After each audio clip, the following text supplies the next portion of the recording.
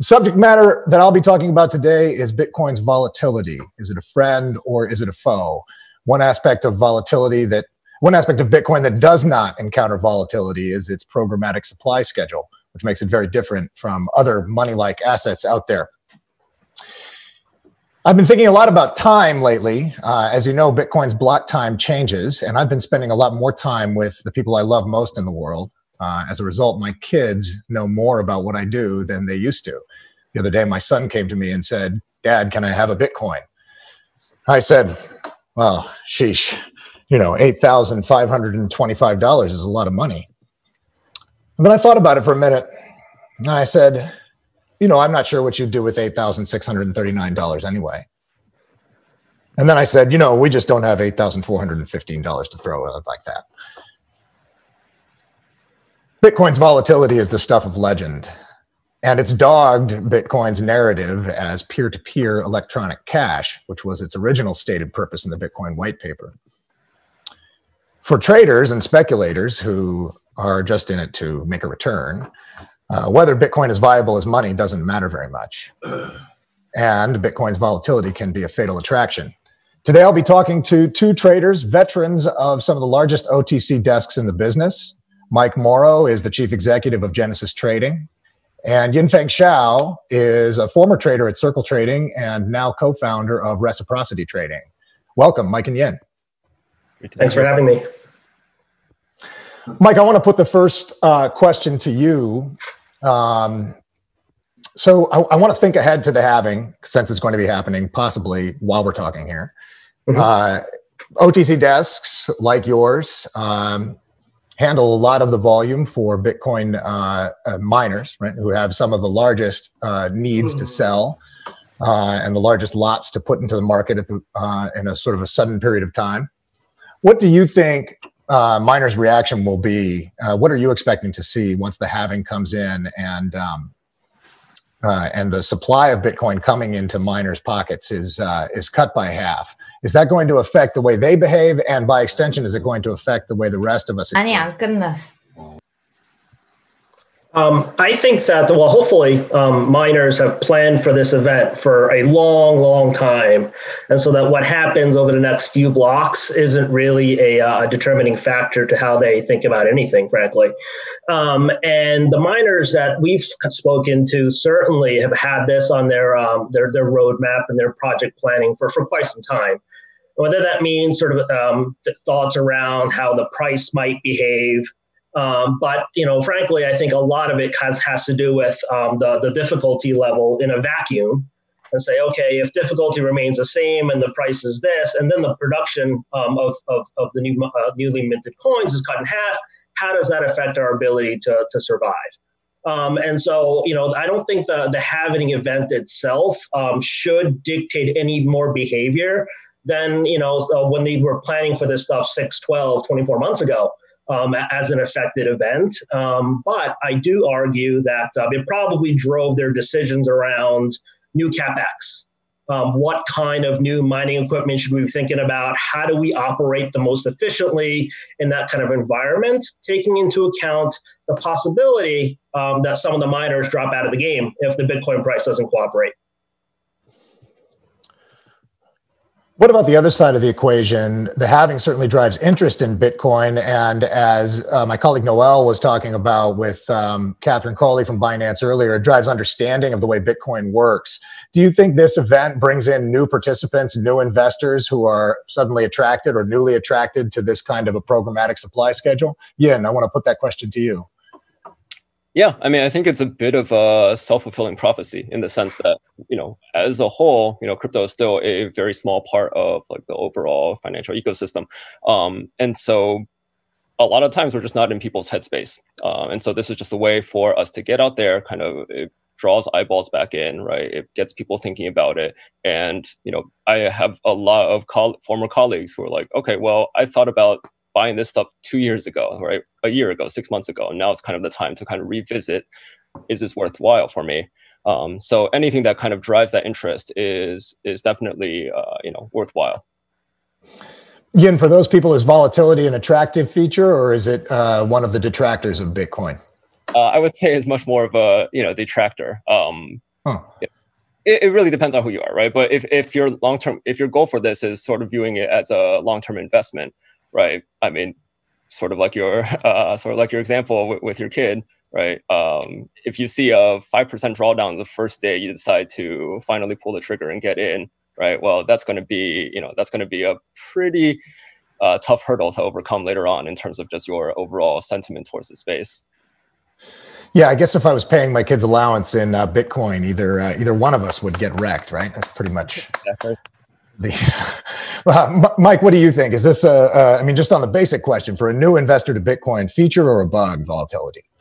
I would agree with Ian. I actually do think it's more of a feature than a bug. Ultimately, I think it comes down to expected volatility. What did you expect coming into the asset class versus what did you actually get? Hopefully, with Bitcoin having been around for about 11 years, volatility is expected, and that it really shouldn't catch people off guard. And it's one thing, I think, if you expected, low-level volatility, and then you kind of got what Bitcoin gives you, even on a day like today.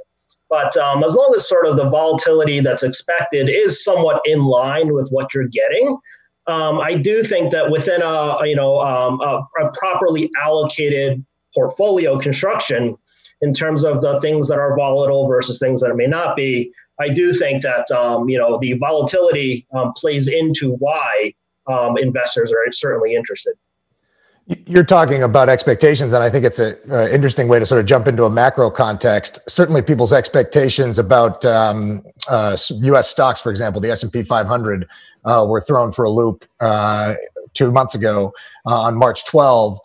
And since then, you've seen S&P volatility enter Bitcoin territory, as I would say, and then at times kind of touch Bitcoin's level of volatility along the way. If you look at 30-day volatility over that time, does heightened volatility in stocks, assuming that continues, does that sort of affect people's perception of what it means to be really volatile? Does Bitcoin maybe benefit by comparison, in other words?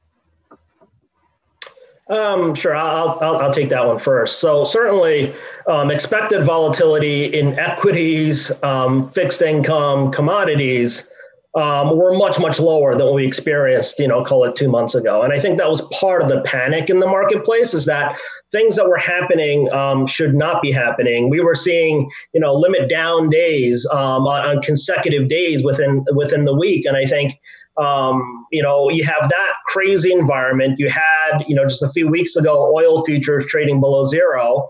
These are not normal expected events within the marketplace. And so, which is why I think the traditional investors in those markets had a really difficult time trying to kind of understand why something like this is happening, and try to balance that out against, well, this is what we thought and what we got was something entirely different.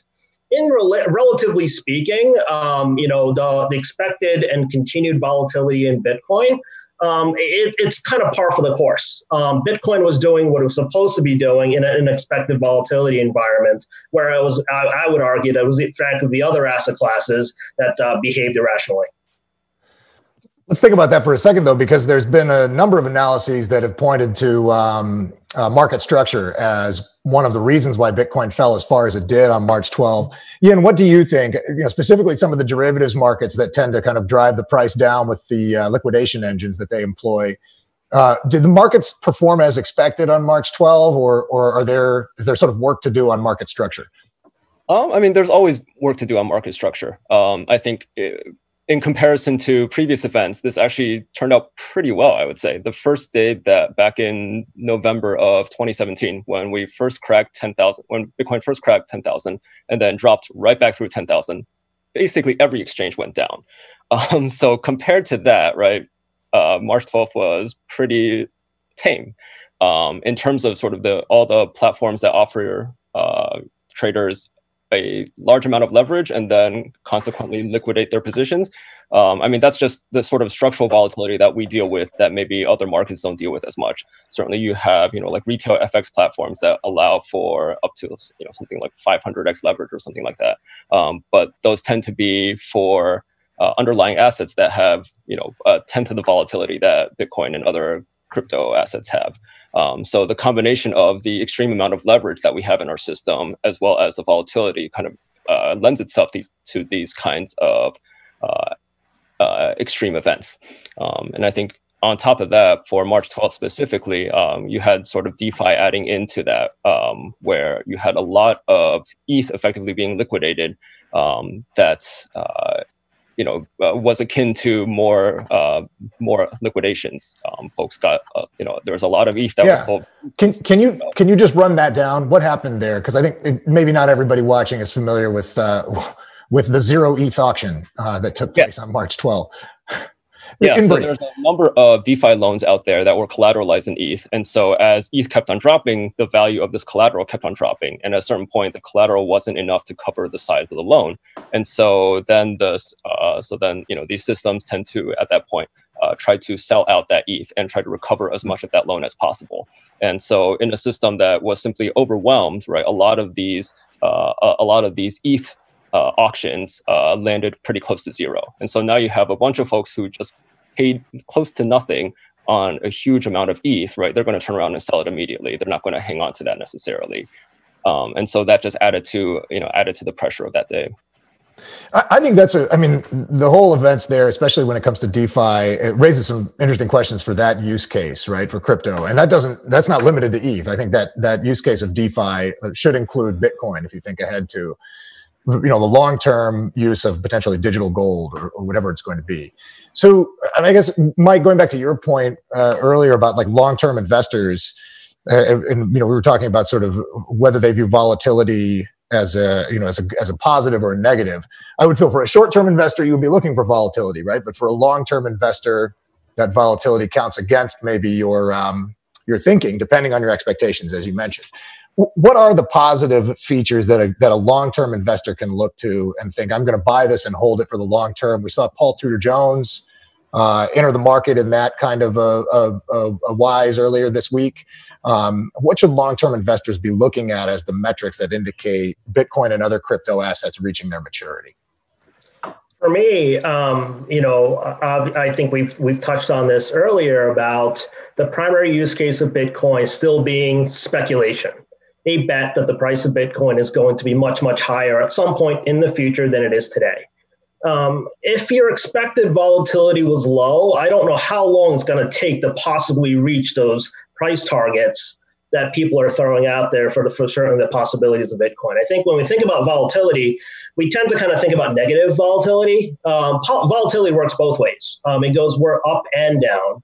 And if Bitcoin is to reach some of the larger price targets, 6 figures, 7 figures per coin, you don't get there without the heightened volatility. Which is why I do think that for longer term investors, it's just much, much easier to time and hold, to buy and hold. You can't time entries and exits. You don't know when Bitcoin is going to have one of those really crazy outsized return days. And so, it really is a much better thing to just buy the Bitcoin you're comfortable holding, and then just effectively forget about it. No one can, because the price of Bitcoin is too interesting to just kind of like leave on the sidelines for a few years. But ultimately, I would argue that for Bitcoin to work as a speculative asset, the associated volatility has to be there. Yin, thoughts on that? Yeah, I mean, I think I think it is volatility is a feature, a positive feature in the sense of, if you don't have access to anything else that can get this sort of outsized return for you, right? Like Bitcoin or other crypto, like that might be your only chance to get a venture style payoff on any sort of investment, right? Like we here in the US are obviously very spoiled in the sense of we have a lot, we have every single payout profile known to man, right? We can sort of access by our financial markets. But if Bitcoin is sort of one of your only ways to even have a chance of like doubling or tripling, whatever your investment is, right? Then you're going to take that chance because you have nothing else. Yeah. One question I want to ask is related to the sort of digital gold use case. If inflation and central bank digital currencies put pressure on the dollar in terms of its geopolitical importance, do you think we could see an era of increased volatility in reserve currencies? Mike, what are your thoughts on that? Ultimately, I guess it's the question of, are we really going to see inflation within for the U.S. dollar? Given the amount of money printing that we've seen in the last month or two, Interestingly, against the offset of this Bitcoin halving, which is kind of going the other way, which is, I think, is part of the reason why the contrast between the two worlds has spiked interest in Bitcoin recently. But if it were sort of non-USD, I think you'll see inflation. I think you'll see questions around, is a gold a good hedge? Is digital gold an even better hedge in that environment? But in the U.S., the appetite for the U.S. dollar for now, certainly from abroad, is so high that we've, it's inflation is always kind of talked about, and it is kind of talked about as something that's right around the corner, but data doesn't really show it. But if this pace of money printing continues for any perceived long period of time, and inflation does kind of creep in, I do think that Bitcoin certainly has a place to play within an overall portfolio. Yin, your thoughts on that? Where does Bitcoin play in the global currency market? I mean, it's still just such a small portion of everything. You can certainly make the argument that, all right, well, if the supply of other currencies is just going to increase dramatically, right? Then, sort of by almost in relief, right? The price of Bitcoin relative to those has to sort of has to increase. That's like certainly a valid thesis. I think maybe something to look more into, though, is what are actually the mechanisms for this money getting into the space, right? Where are the inflows actually coming from? Is it retail? Is it like new geographies? Are there like new platforms opening up that are giving people access to crypto that didn't otherwise have it? You can certainly argue, I think I would make the argument that some of the largest, most extreme run-ups in our space have been when a new platform has opened up that allowed a new, group of folks to get access to crypto. You can certainly look at Coin. That's a good point. An important piece to watch. Yeah. Opened in late 2013, and then sort of Korea and Japan in 2017.